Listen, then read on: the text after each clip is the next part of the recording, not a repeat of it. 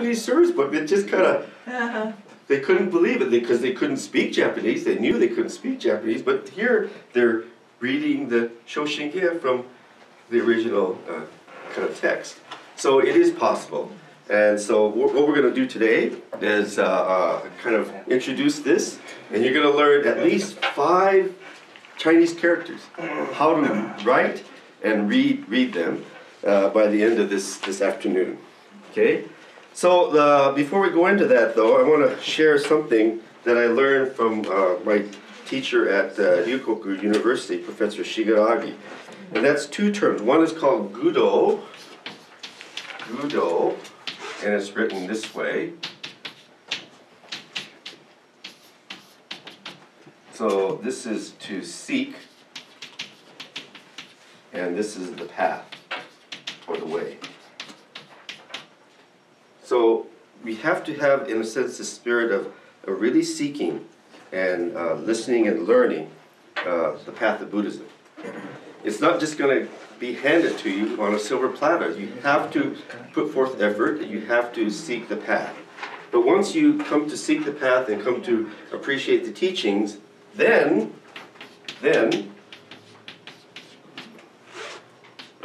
everyone, we all have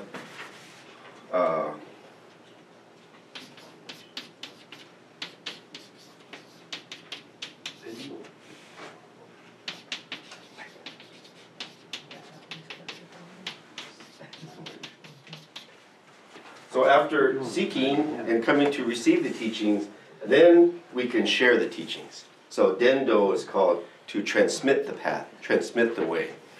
But without seeking, we cannot transmit the teachings. It's like being a Dharma school teacher even. If we don't have some kind of understanding of the Dharma, then what are we going to be able to share to our students as Dharma school students? And as a minister, we have to study first. We have to go deep into the teachings to be able to share the teachings, as a minister. So Sensei was always emphasizing that you have to have both. They're like the pistons of an engine.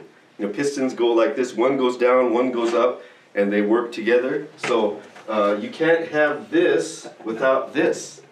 And he pointed out, in our Honganji, we have a Dendo-in, like an institute on propagation, but we have no institute on seeking the path.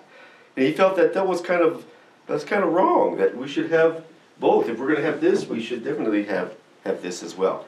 So, Buddhist education means we're going deeper into the teachings. We're going to put forth the effort to come to a seminar, to take a class for 4 weeks or 8 weeks, or to read some books and to discuss it with others and to learn and listen. So that's the importance of Gudo, and we have to have Gudo and then Dendo. Okay? Okay. So then I talked about how the way we studied it, we learned how to write the Shoshinge. But before we had our class, every session, we would chant the Shoshinge. So we quite don't have time for that in our seminar today, but if we were going to do this over so many weeks, I would have us do that. We would chant the Shoshinge first, and then we would study it, and then we would practice writing it. So that you're learning it through body, speech, and mind, through all faculties, see? So you're chanting it, your mouth is saying it, you're hearing it, and then you're reading it, learning, and then mentally thinking about, okay, this character means this, and this line means this. We're thinking about it, and then you're actually, even through your own body, you're learning how to write the characters so that each character has meaning for you kind of in terms of so body, speech, and mind. So that's what we did for 3 years or so in studying this Shoshinge. Okay? Okay, so oh yes. So let's start and let's start by let me introduce what are called these Chinese characters.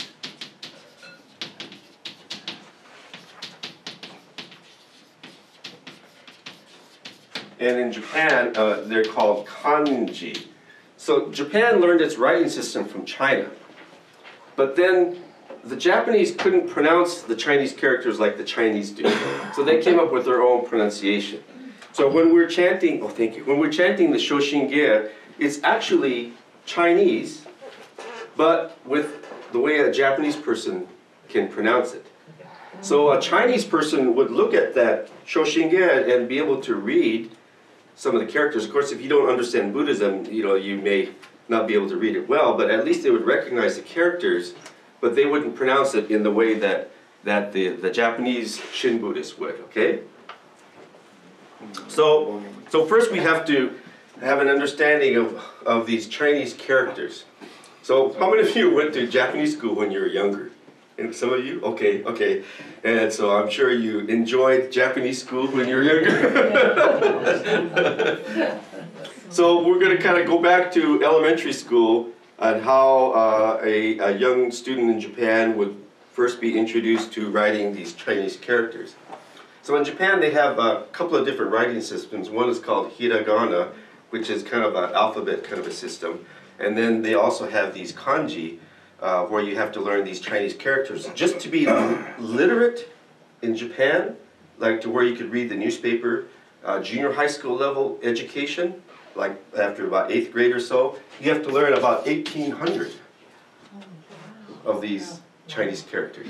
Then by the time you get through high school and college, you have to know at least about 3,000 of these characters. And in China, because they don't have this alphabet system like Japan has, they're learning even more than 3,000 characters.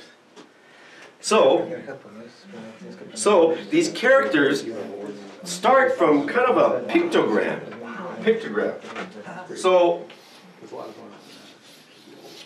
I'm not a very good artist, but let's say you have mountains. What mountains do we have here next to near Ogden? I don't know. But so to depict mountains,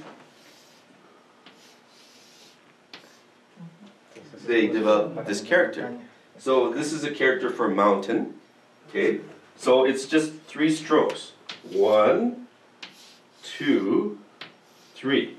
Okay. I know you don't have practice paper there, but just practice writing it in the air.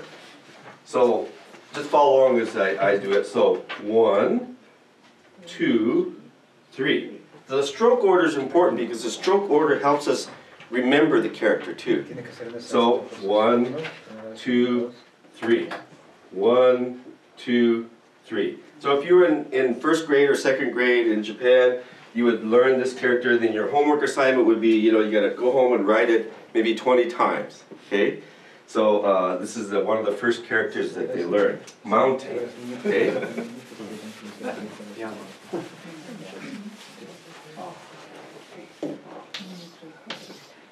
What does that look like? River, very good. River. I did this. My daughter's school kids go, looks like tread tire. Tire tread.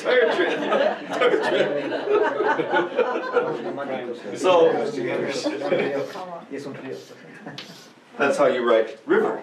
Okay? So just 3 strokes. 1, and it curves. 1, 2, 3.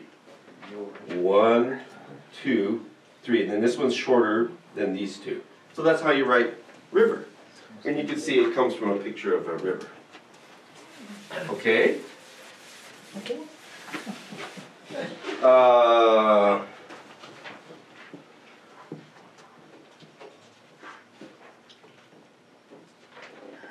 If you go to Japan, these 2 characters you should at least be able to read. Anyone know this one? This is a woman. That's man. That's woman, man. So when I went to Japan, they didn't always have English written on the bathroom signs, the doors. So at least you had to know these 2 characters, otherwise you're going to walk into the wrong bathroom. And then sometimes a bathroom door would have both characters on it. And so, well, what does that mean? So it's either men or women can go in, and then I guess there's a lock on the door. So if this character means women,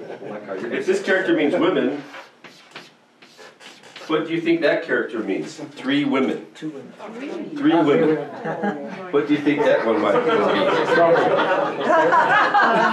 Harem. Harem? No, it doesn't mean harem. Shopping? No, it doesn't mean shopping. Polygamy. Yes. Noisy. This is how you write noisy. It's not polygamous. Sensei, what's the stroke order in that? Is it? Oh. 1, 2, 3. 1, 2, 3. To make up for the, put the house for peace. Show them what peace is. On. Okay. So you don't make it sound like women are so bad. This is a way of writing peace. So literally, woman in the home. Meaning. Yes. You were saying that the kanji is from China. Yes. So when you're showing, is it the one the Japanese? That's both. But it's both, yeah. So Japan learned its writing system from China. So they take these Chinese characters, they learned it exactly from China. So this would also mean women in either in Chinese or Japanese. Okay. So, So I should be fair to the women. So if this means noisy, 3 women.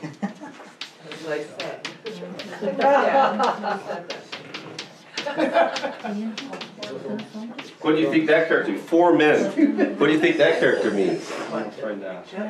War. War?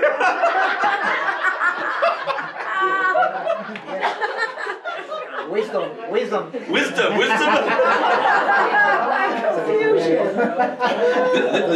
This means golf in Chinese. Or so. No, actually, this is a joke. I made this character up myself. So don't look this up in the Chinese dictionary.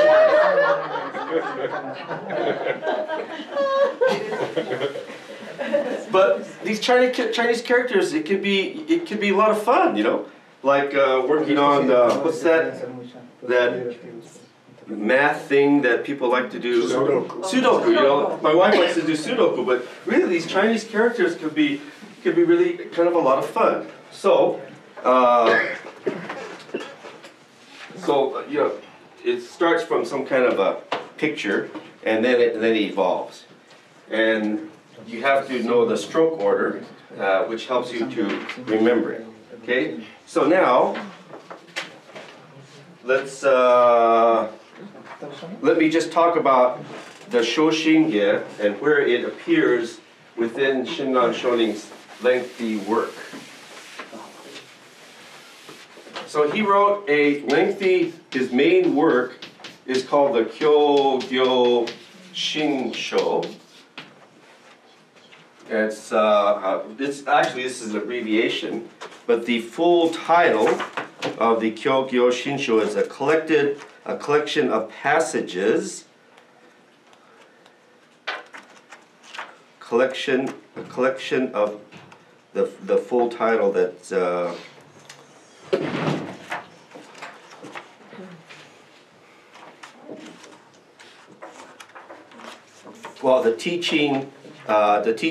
true teaching, practice, and realization of the Pure Land Way. But it's often called Kyogyo Shinsho for short, and it consists of 6 chapters. 6 chapters. And the Shoshinge appears at the end of the 2nd chapter. Okay? 2nd chapter. So the first 4 chapters are on teaching. What is the true teaching? What is the true practice? What is the true Shinjin, which is a unique term to Shin Buddhism, sometimes translated as faith, but maybe better if we just keep it as Shinjin, and enlightenment or realization.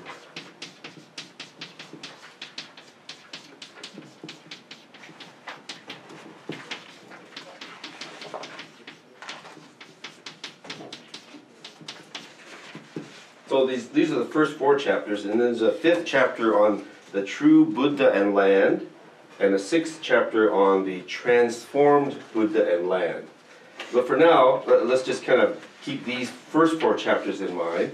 And the Shoshinge is this poem or song of 120 lines, and it appears at the end of this chapter, on chapter 2 on practice. Okay, so and the end of chapter 2 on practice appears this Shoshinge. Okay, so just remember that it wasn't a work in itself, but it's a work that appears within this longer text called the Kyogyo Shinsho. Okay, now this is a good time to just take a little break and refill your tea or coffee or something. And when we come back, we'll start learning the characters of the title. Let's get started again. So before we go into the actual title, I just want to say a little bit about what this Shoshinge is. So Shinran Shonin, of course, in this lengthy Kyogyo Shinsho, is relating what he understands Buddhism to be. But he really expresses it in a more of an abbreviated form in these 120 lines. He expresses his own deep spiritual understanding, his shinjin, his true-hearted mind that he has come to receive through the wonderful teachers and teachings that he has come to encounter. And so in the Shoshinge, he praises the sort of the source of his insight, which is, of course, going back to Shakyamuni Buddha, and then the larger sutra that the Shakyamuni Buddha expounded on. And it's through the larger sutra that he came to sort of encounter what I call timeless Buddha, or Amida Buddha, as expressed in this larger sutra. And then he goes on to praise the 7 masters in the Buddhist tradition that he feels brought Buddhism to him. So there are 2 in India, 3 in China, and 2 in Japan. So through these 7 masters, Buddhism came from Shakyamuni Buddha all the way from India through China and Japan, and have brought the teachings to him. And so he praises these 7 masters and their teachings for everything that he understands. And so I think this is I think this is no different than, let's say, your field is music, and you love classical music. You know, who are your 7 masters in the music tradition? You know, maybe Beethoven, Mozart. If you're a musician, you have been inspired to be a musician by the music of great musicians and composers in the past.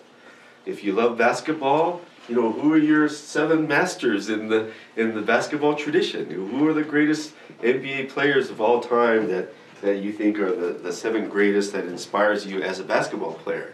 You know, is it Jerry West? Is it John Stockton? Is it you know, Magic Johnson or Michael Jordan, or you know, who are your 7 masters as a basketball player? You know, if you like to cook, you know, is it Emerald? Is it Morimoto? Who is your inspiration, and who really has brought that tradition to you? And so I think that anyone in any field has their own kind of 7 masters. And so in a sense, we as Shin Buddhists, we have to find, you know, our own 7 masters. These are the 7 masters that Shinran Shonin encountered, and it's who he praises as his great teachers in his life.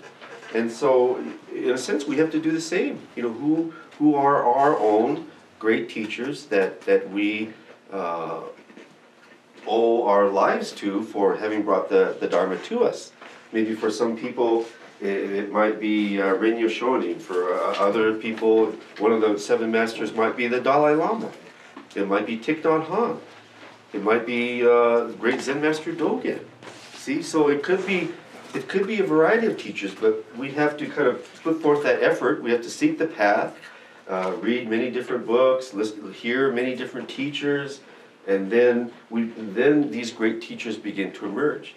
Sometimes when we meet one teacher, it opens up the world to other teachers.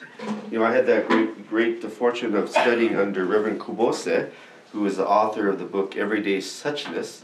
I always recommend that book as a good place for people to start if they're new to Buddhism.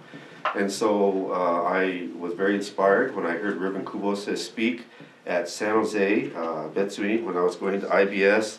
And I thought, gee, I would really like to study under this teacher, this minister. And so after I graduated from IBS, when I look back on it, I thought, geez, the nerve of me. I called Reverend Kubose up on the phone. I said, well, I know you don't really know me. I met you at San Jose, but I've always been impressed by your teachings. I would like to come and study under you.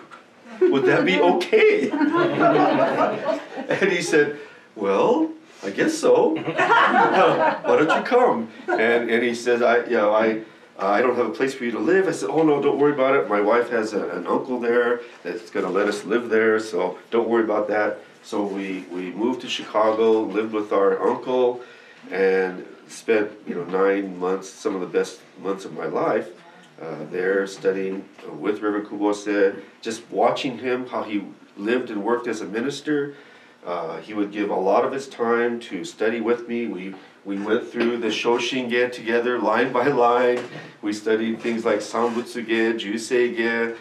We studied the 48 vows of the larger sutra. We went through each vow one by one.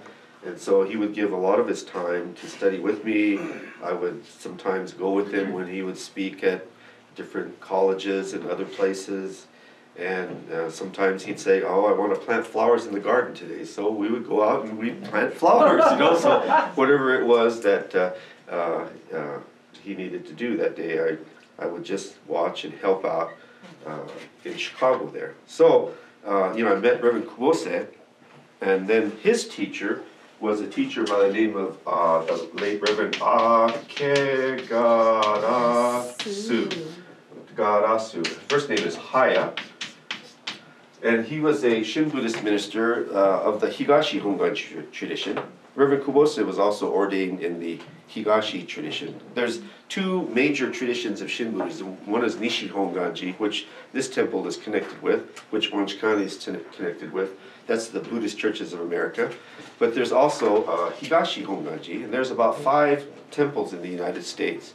Reverend Kubose got his ordination in Higashi, but he built his own temple, and he wanted to make it sort of a non-denominational temple of Buddhism. So his is not formally affiliated with Higashi Honganji, but his ordination comes from Higashi. So Reverend Kubose studied under Reverend Akagarasu, so I always wanted to read and learn from Reverend Akagarasu because that was Reverend Kubose's teacher. So after I studied in Japan and got to where I could kind of read Japanese somewhat, I started reading Reverend Akagarasu's writings. So his collected works, Reverend Akagarasu's collected works, this much in Japanese. And then Reverend Akagarasu's contemporary is another great teacher, Soga Ryojin, Soga Sensei. His writings, this much. Kaneko Dae, another contemporary of his writings in Japanese, this much. D.T. Suzuki, people have read him in English. You have no idea how much in Japanese. In Japanese, D.T. Suzuki, my arm doesn't even reach that far. All of his writings in Japanese, oh.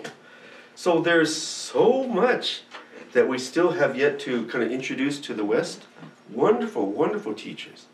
And so hopefully in time, more of these wonderful teachers and their writings will get introduced. So meeting Reverend Kubose opened up this world of Reverend Akagarasu and his contemporary teachers. And so more and more teachers kind of are opened up to you. And so I pass it out today. If we have a little time, we'll read a little excerpt from Reverend Akagarasu's lectures on the Shoshinge. So what I did in my class on the Shoshinge, we would study it line by line, but I also translated a little bit at a time this Reverend Akagarasu's lectures on the Shoshinge. And I think that, that you have that. So as we would go through the Shoshinge, I would translate a few pages of his commentary, and then we would use that as sort of our study, not a study guide, but we would read Reverend Akagarasu's commentary to help us understand those passages from the Shoshinge. And many places, his insight into the Shoshinge really was a tremendous help. So, when you begin to encounter teachers, then the world of great teachers kind of opens up more and more teachers. See, one thing unique in Shin Buddhism is that we don't really have any gurus in Shin Buddhism. If you encounter a teacher that says, you know, you should only listen to me, you should walk the other way. Because great teachers in Shin Buddhism would all say, no, you should listen to this teacher and that teacher, and you know, gosh, you know, they would say, well, I'm just so you really should learn from these teachers. So the great teachers in Shin Buddhism are always sharing about their teachers and other teachers. And so Shinran Shonin too, when he encountered Honen, other great teachers became sort of opened up to him too.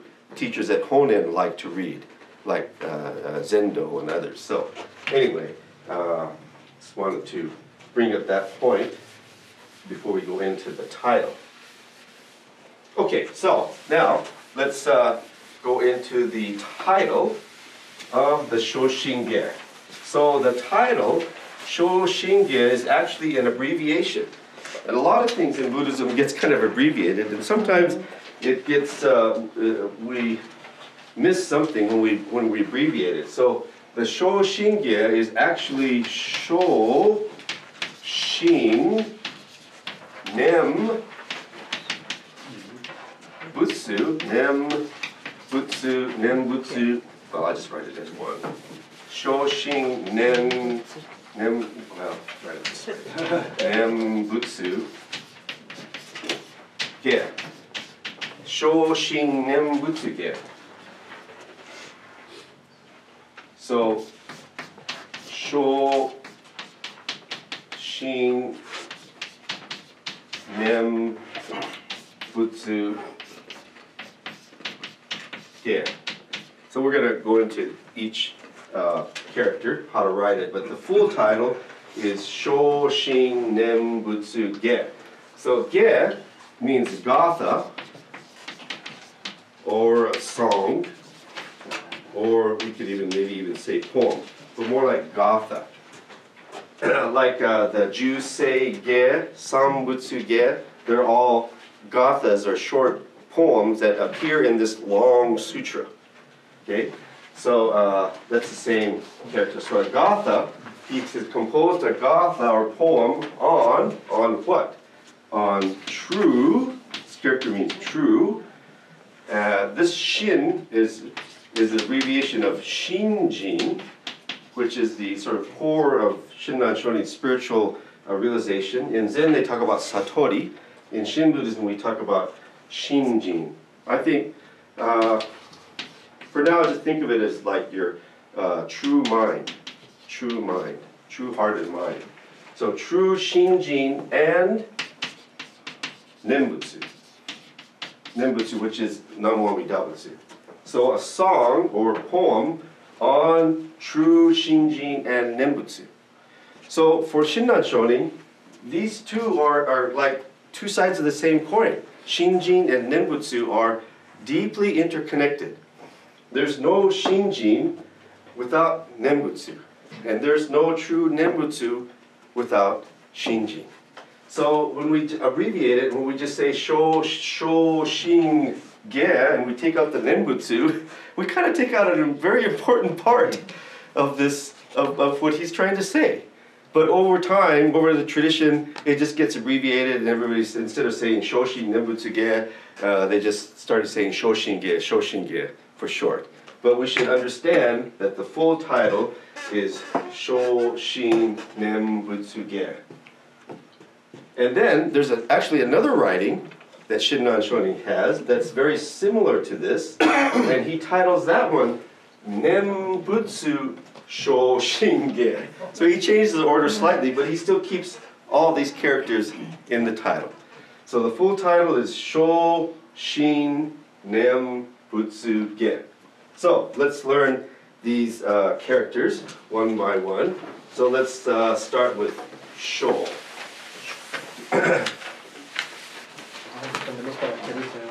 So this character has 5 strokes.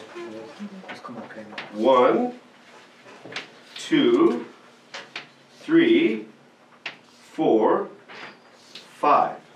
Okay, so let's write that together. 1, 2, 3, 4, 5. Do it again. 1, 2, 3, 4, 5. One more time. 1, 2, 3, 4, 5. Now close your eyes and picture it and try to write it. 1, 2, 3, 4, 5. Okay? Okay? So 5 strokes. Okay? So we do this in English, right? 1, 2, 3, 4, 5. When we're trying to count things. This is what they used in the Asian tradition as a counter. Because it's 5 strokes. So next time you go to a Chinese restaurant, watch the waiter as he's taking your order. Oh, we'll have 3 orders of fried rice. 3 fried rice. 1, 2, 3. And then he writes, fried rice. And we'll have 2 chow mein. 2 chow mein. And 1, 2 chow mein. Like that. That's how they write it. 10 orders of gyoza. 1, 2, 3, 4, 5. Right? That's how they. Just like we do this. Okay. So this character means true. It means it's the same character that's used in Eightfold Noble Path, the Hashodo, this show. So true, it could be correct, it could be right. So basically true. Okay? The next character, Shin, is written this way. 1, 2, 3, 4, 5, 6, 7, 8, 9. So when you write a box, it's always like this. 1, 2, 3. Okay? So whenever you write a box. Okay, let's do that again. 1, 2, 3, 4, 5, 6, 7, 8, 9. Again. 1, 2, 3, 4, 5, 6, 7, 8, 9. Okay, now this character has 2 parts. And many of the Chinese characters have different components to it, like a very elaborate character. And there's a core part of the character that's called the radical. The radical. Or it's like the root of the character. So if you want to look up a character in the Chinese or kanji dictionary, you have to know what the radical is. The radical is. So sometimes it's the left-hand side, sometimes it's the right-hand side, sometimes it's the top of the character, sometimes it's the bottom of the character. And it's kind of a guessing game, but you have to just kind of gradually learn these radicals. So here, the radical is the left-hand side. So this character, this means man. It's kind of like a stick man, So this part means man, and the other part of character. So this is man, and the other part of the character is this. So this means like words. So this character means like trust. Trust. See, so you trust in a man's words. You trust a person's words, and that's the kind of basic meaning of this character. Trust or faith. You have faith in a man's words. You have trust in a person's words. So that's what this character means. Okay. So let's practice writing it one more time. 1, 2, 3, 4, 5, 6, 7, 8, 9. Okay? So Shigaragi Sensei, Professor Shigaragi, he dedicated his whole sort of research and study as a Shin Buddhist to what is the meaning of this? What is the meaning of Shin in the Buddhist tradition? What did it mean from the Buddha's earliest times? What did it mean to all the 7 masters in their writings? He really dedicated his research to what does this mean, because without understanding that, we can't understand what does it mean for, Shinran Shonin. And so he wrote a very lengthy work, 600 pages or something, his sort of accumulation of his research on what does Shin or Shinjin mean. And Reverend David Matsumoto has been translating this book. He's been working on it maybe over 10 years now, I think. But it's very close to being published. But it's quite an accomplishment for Reverend Matsumoto too to translate this work by Professor Shigaragi. Okay, so true. So I prefer to kind of keep this in terms of Shinjin. And some of the earlier Shin Buddhist writings translates it as faith. But faith can be a little bit misleading because it doesn't mean like blind faith. It doesn't mean kind of like, I have faith that it's not going to rain tomorrow. You're not sure, but you kind of have faith. Maybe I have faith that the 49ers are going to win tomorrow, but I'm not sure. I'm not absolutely sure. But it has a little bit more deeper meaning of that. It does have a meaning of faith, though. However, and in Buddhism, we all start out with faith. Buddhism starts out with a sense of faith. It's like a person. Shigaraki Sensei used to always explain it this way. Like a person is starting out on the Buddhist path, and it's like walking into water. First it's shallow, and as the further you go, the water gets deeper. Initially, our faith is kind of like this at the beginning. You have to have some kind of faith that, well, there's something in Buddhism that I feel is of value, is of significance. I want to learn more about it.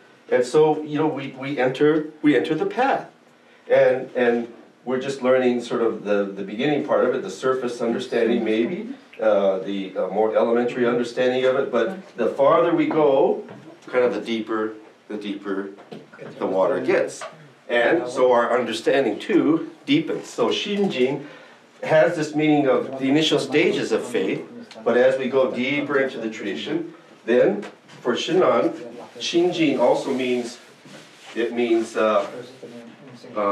has this meaning of truth, or it has a meaning of realization, or even awakening.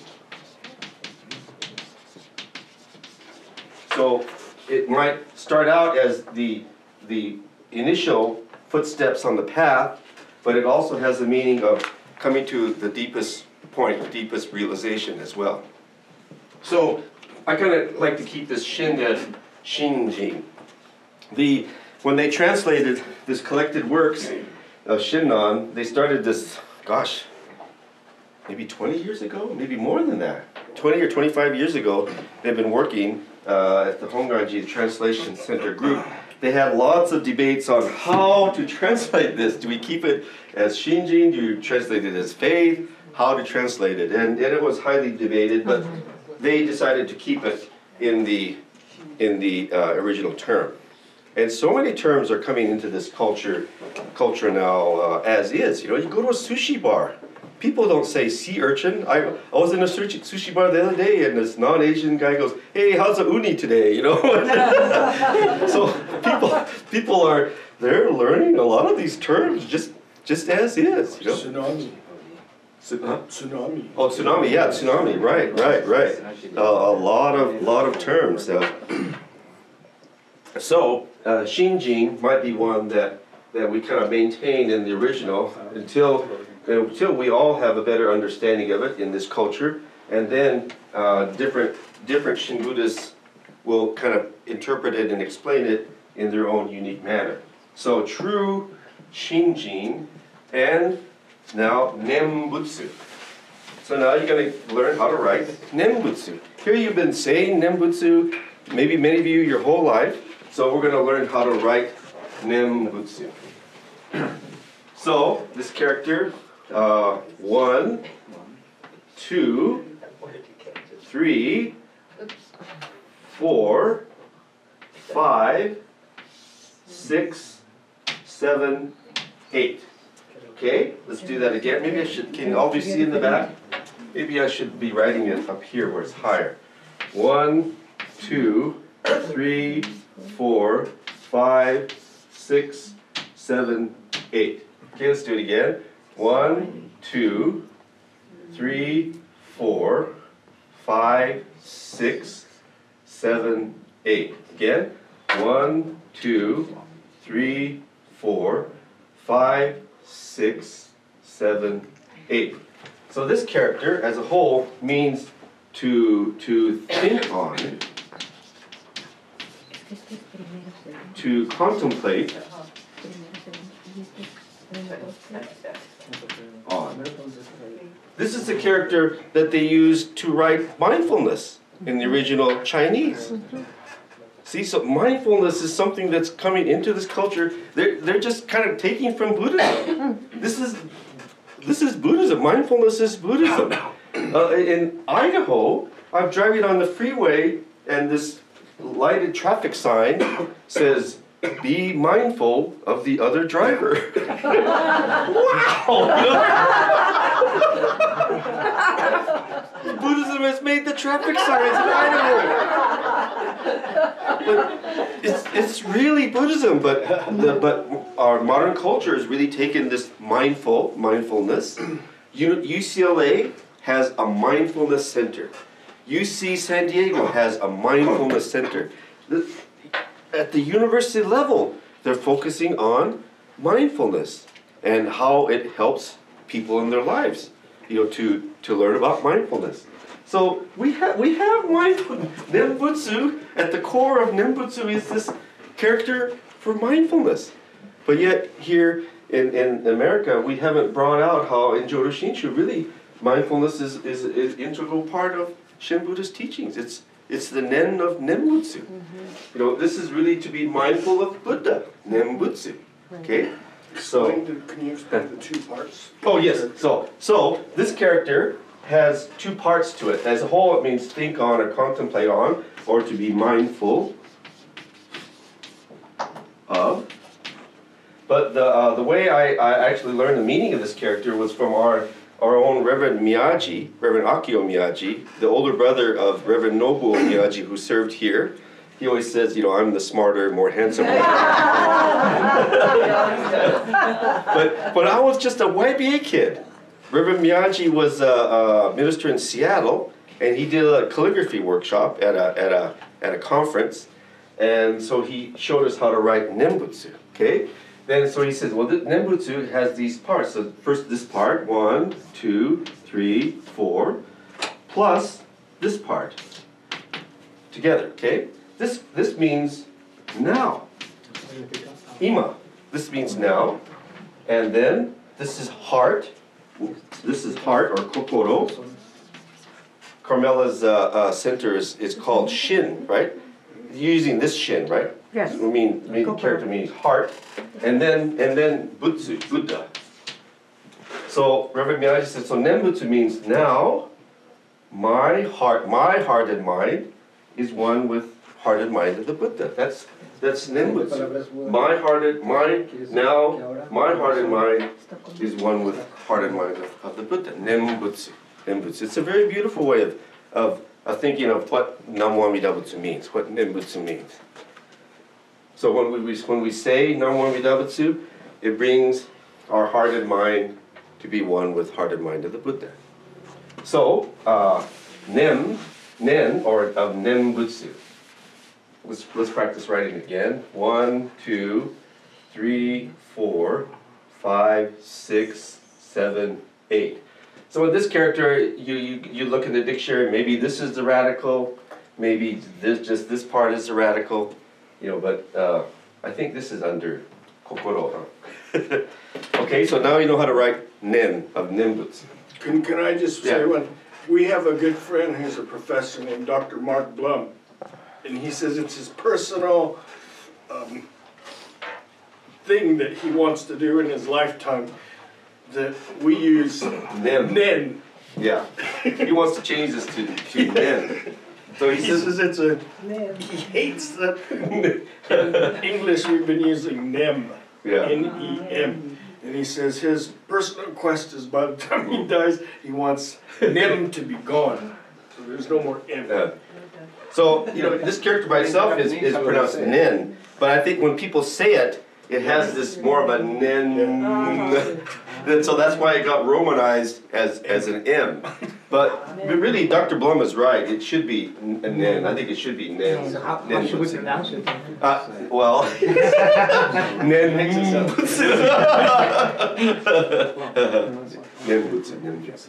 Yeah, it has a little bit of an M sound when you say it. Okay, so nen or nim. And now let's learn the character for Buddha. Okay, this is a pretty simple character, right? Just 1, 2. The man radical, we already learned how to write half of it. 1, 2, 3, 4. So this is the simplified way of writing Buddha. Okay, 1, 2, 3, 4. 1, 2, 3, 4. But this is a simplification of the classical way of writing it is like this. 1, 2, 3, 4, 5, 6, 7. So in the older text, this is how Buddha is written. And in modern text, it gets abbreviated this way. Now, I've always wondered, I've never found out exactly, but doesn't this character remind you of this character? There has to be some connection there somehow. I'm not sure what it is, but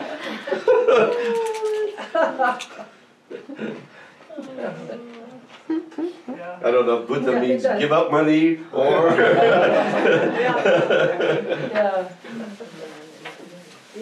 okay, so Nen Butsu and then Ge, Gotha. So in here, the first half of the character, you already know how to write. 1, 2, the man radical. 3, 4, 5, 6, 7, 8, 9, 10, 11. That's one stroke. Okay, so 1, 2, 3, 4, 5, 6, 7, 8, 9, 10, 11. 合ってますか？正しい? I always have to ask sometimes Japanese speakers. Sometimes I might have the order wrong. I'm pretty sure you do this first and then that. I don't think you can do this and then that. そうでしょ? こう中から? Yeah, okay. Okay, let's do it again. 1, 2, 3, 4, 5, 6, 7, 8, 9, 10, 11. Okay. So, I passed out this sheet. So if we were doing this course weekly, I would give this as homework. And I would say, go home and practice writing each of these characters, this many times. Fill in all the squares. You're just watching TV, or instead of doing Sudoku, show 1, 2, 3, 4, 5. 1, 2, 3, 4, 5. Write show, 10, 20 times. And shin. So I have the stroke order, in case you maybe didn't quite miss all the stroke orders. It has the stroke order, and then empty squares where you could practice under on the top there, you could practice writing it. So when I did this Shoshinge course, the first time, we had worksheets like this every class, 5 or 6, or sometimes we would do enough to do like one line of the Shoshinge, so how to write each character in that line, and then they would have to practice writing that character, and then the next week they would bring me their homework that they had actually practiced it.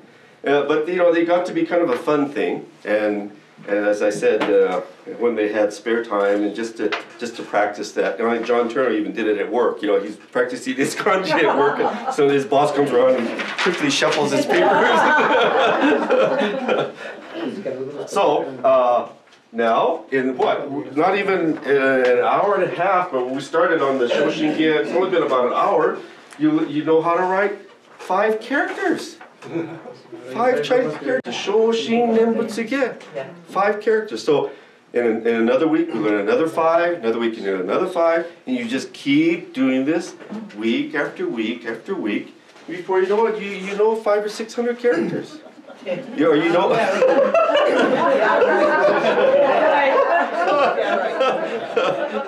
Asami actually did it in Solid. Oh, you did a course like this. He copied your course exactly. So you were. And some of you studied with Masami? Yes. Oh, and did you go through the whole? No. Oh, you partway through. Stop. Oh. Why did we stop? No commitment. Yeah. Yeah, it's hard to keep it up. That's Hard to commit. yeah. 5 characters per week will take you 7 years to learn 8. Okay. Yeah, we got to where we were learning maybe 8 to 10. 8 to 10 new characters each week. Yeah, and then in the text itself, the characters then start repeating. Some of the characters go, oh, we have that character, so they're so happy when, even 2 or 3 characters in one line, because it repeats. Okay, any questions so far on what we covered in terms of the title? Yes? I think the word changing is fate, realization. Yes, What yes. else? Yes. Oh, what else does it mean? Actually, there is a passage in here where he talks about the meaning of this character, and he says things like it means experience, and it means truth. It means reality. It means, I think he even uses the word becoming. Becoming meaning it's something always in process. So he has all these different meanings of this character. That's why it's kind of difficult to just translate it as one thing like faith, because it has, for Shinran Shun, it has kind of very, very deep meaning. But he's pointing to the true heart and mind, the true heart and mind of the Buddha that he receives into his heart and mind. Maybe you could write Shinji so they can see what Shinji is. Okay. So Shin and Jin. So this character that we've learned, which means like true or truth, and this character that means heart. Heart or mind. It's hard to translate. Yeah. Hard to translate kokoro as because your kokoro is kind of, it's not just your mind, but it's not just your heart. Yeah. See, it's kind of like almost like heart mind, and maybe even your gut too. Your kind of gut feeling too. So that true heart and mind is what the characters mean. Okay. Kind of like your core, isn't it? Yeah, you could say, the core. That would be another way. The core of one's being, maybe even. But it's a very controversial word. Yes.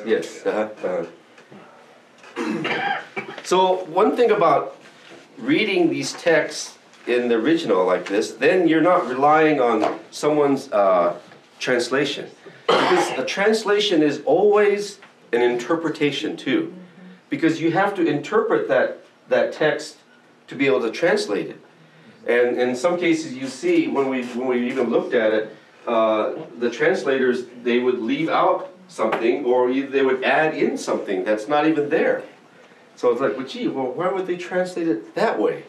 But when you kind of look at at least the original, then you can kind of appreciate it in the original, and then also realize that yes, there's various translations. So when we studied this, we looked at 4 different translations of the Shoshinge as we're going through it. There's one was the collected works. Another is this Inagaki Sensei's translation. Another is the D.T. Suzuki's translation. And the 4th one was the Dukoku University translation.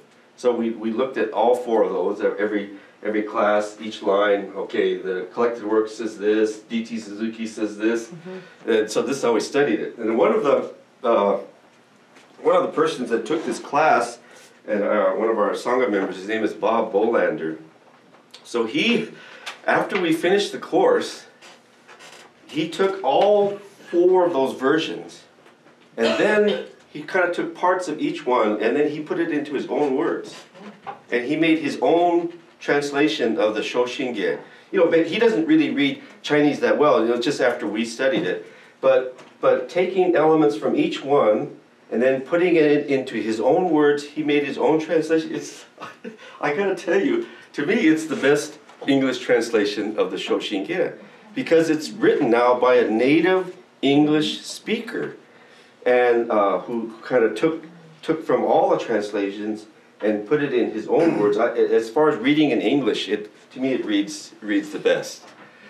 So it's in. We published a new service book, so we have in there Bob Bolander's sort of version of the Shoshinge, and then on top of that, what he did was he made one version into a rhyming form, so that each line kind of rhymes for people who want to read it as poetry.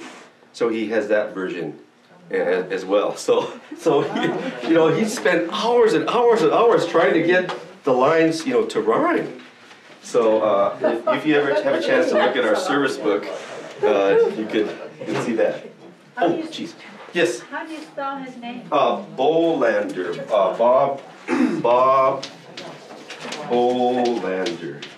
We're going to be, Ogden, but in Salt Lake, we're going to be purchasing their new service, right, to use it for services. Okay,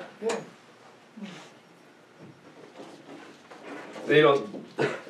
Bob has literally read everything in English, I think, on Buddhism and Jodo Shinshu. I'm just astounded at what he's read. He's read the Pali Canon in English, the entire Pali Canon, the early Buddhist writings. And so he's just read so much, but a real humble guy, and just still a student of the Dharma, listening, and so anyway, it's great to have him in our classes. What I shared was this Reverend Akagasu's commentary. I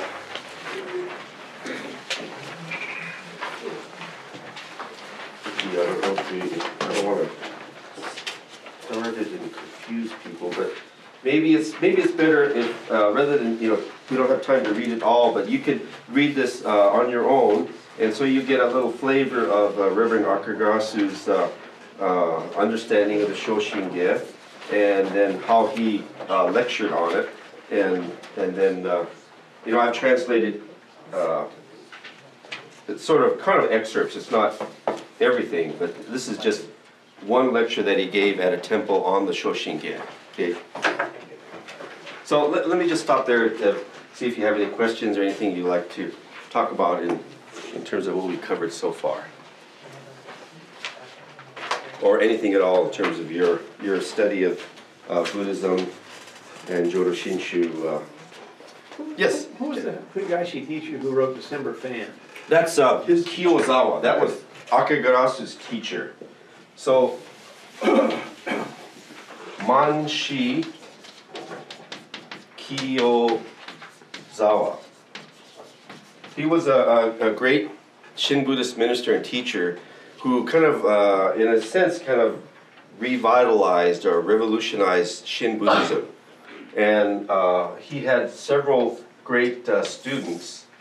One was the Soga Ryojin. Another was Kaneko Daiei. Another was Akegarasu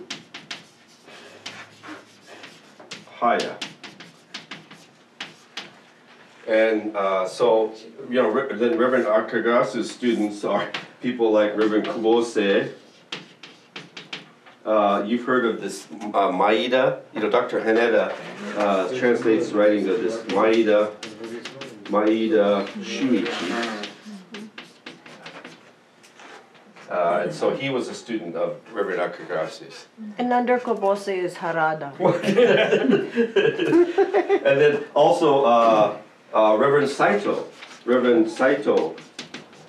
Gyoko Saito. He served at Reverend Kobose's temple with Reverend Kobose, and then he went to Los Angeles. He was at Inban at the temple there. He was also a student of Reverend Akagrasi's. And Kyozawa Manshi died really, really young. Yeah. 40s, wasn't he? Yeah, Early right, 40s. early 40s. Yeah. He was trying to kind of get back to what was the Shakyamuni Buddha's fundamental spirit of Buddhism, and so he lived a very austere life. He read Shakyamuni Buddha's early writings, but then at the same time through that experience came to appreciate Shinran Shonin in a deep manner. He was the one who brought out the Tanisho as a popular Shin Buddhist work. Before Kyozawa, nobody even knew about the Tanisho. But Kyozawa made the Tanisho a very popular Shin Buddhist text to read for Nishi people and Higashi people. So, I am fond of their writings, not just because Reverend Kobose, I studied under him, but I really feel like their way of talking about Shin Buddhism and interpreting Shin Buddhism is a way that the Westerner is going to be more receptive to. So that's why I think that it's really imperative for us, if we're serving as a minister here in the West, that we should at least read these teachers and be familiar to some extent of the way they talk about Shin Buddhism, because I think it's helpful for us over here. Dr. Mark Blum has translated a number of these teachers' works in a collection in English called The Spirituality of... Yeah, it just came out recently, not too long ago, but it's available at the BCA bookstore. Yeah. But he's got essays from Kyozawa, Soga, Kaneko, some of these great teachers. And these great teachers were all called, at one time or another, they were called heretical, even by the Higashi Hongan tradition, because it was kind of very radical way of talking about Shin Buddhism. They used Western philosophy a lot too, which was a new thing. How did they get hold of that Western philosophy? Germany and Japan had a lot of close ties, right? Even from the war. And so a lot of the German philosophers had connections to Japan. So there are a lot of their works. A lot of these guys read German. Yeah, before English, before Right. they read English, yeah. German was a big language for them, so. I think it's funny that the Japanese word for part-time job is arbeit. Arubaito? Oh, Arbeit yeah, it comes comes from straight out of German.